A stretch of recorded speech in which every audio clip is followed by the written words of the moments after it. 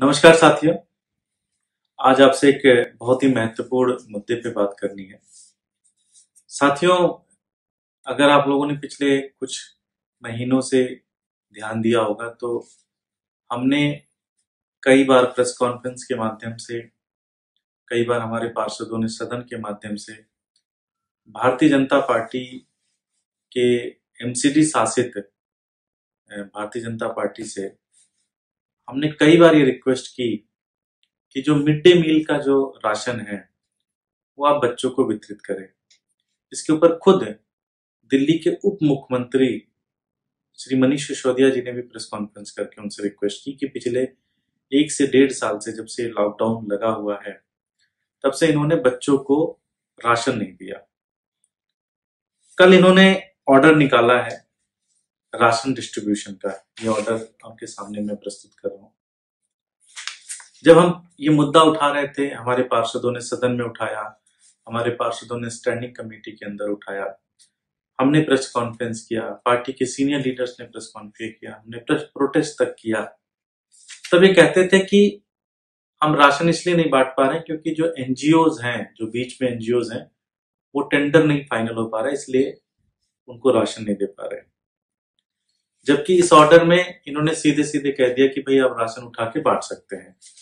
तो इसका मतलब कि एक डिसीजन ना लेने, या हो सकता है पैसे के बंटवारे का कुछ मामला रहा हो।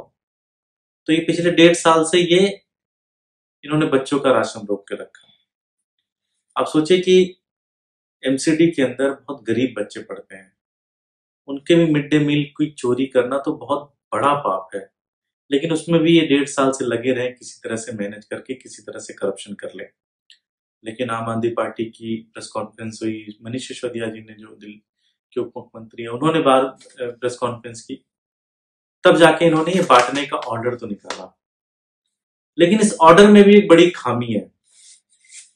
ये ऑर्डर ये कहता है, पहली चीज तो आपको ये समझ लीजिए कि एमसीडी के अंदर जो दिल्ली के सबसे गरीब तबका होता है, झुग्गी का तबका होता है, अनऑथराइज कॉलोनी के अंदर रहने वाला बच्चा, वो जाता है एमसीडी के स्कूलों के अंदर।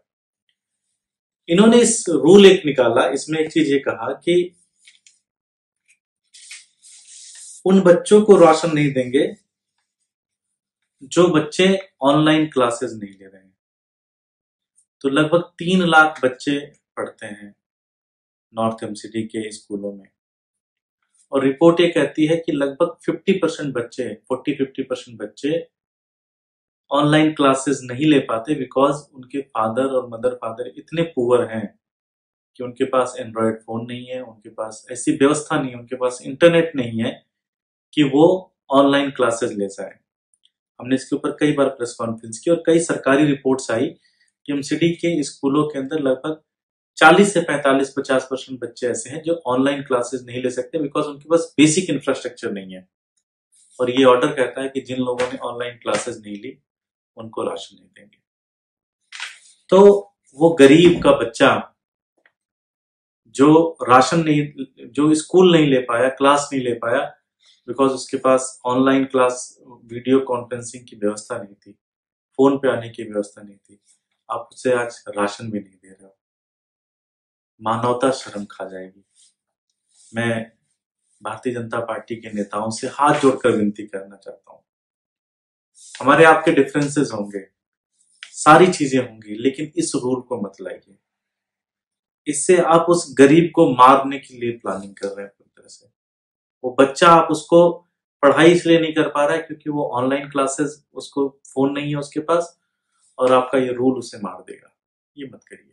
मैं आपसे हाथ जोड़कर निवेदन करता हूं। मैं भारतीय जनता पार्टी के आतिश गुप्ता जी से निवेदन करना चाहता हूं। मैं भारतीय जनता पार्टी के जो मेयर बने हैं नए नए, उनसे भी निवेदन करना चाहता हूं कि आपसे हाथ जोड़कर निवेदन है, इस रूल को हटाइए और सभी बच्चों को राशन दीजिए। राशन तो आपका है भी नहीं, ये राशन तो केंद्र सरकार दे रही है। ये राशन बांटने में आपको क्या दिक्कत है? आपसे हाथ